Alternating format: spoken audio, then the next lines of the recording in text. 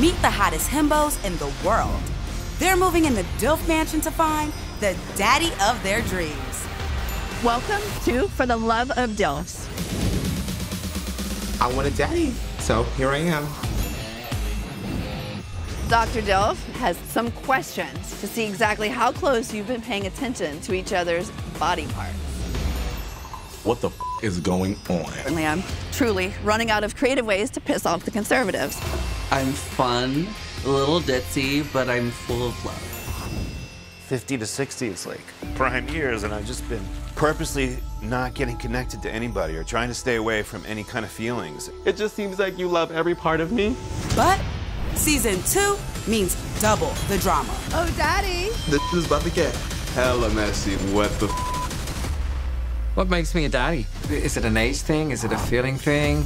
It's just a thing, really. That's who I am now. I trusted you guys, and then you guys went and did your own thing. It was like two clouds colliding. The strong point of your reasonings are not for love. I'm not a daddy hopper like some people. I want him, I'm gonna get him. Don't let the door hit you on your ass on the way out. She's done. Stormy has left DILF Mansion. She's pissed. Game's on now, I guess. You don't decide in the next 5 minutes and show's over. This isn't your mama's dating show. This is For the Love of DILFs. Will you be mine? Daddy, daddy, daddy, daddy. Just a little Dr. DILF in my eye.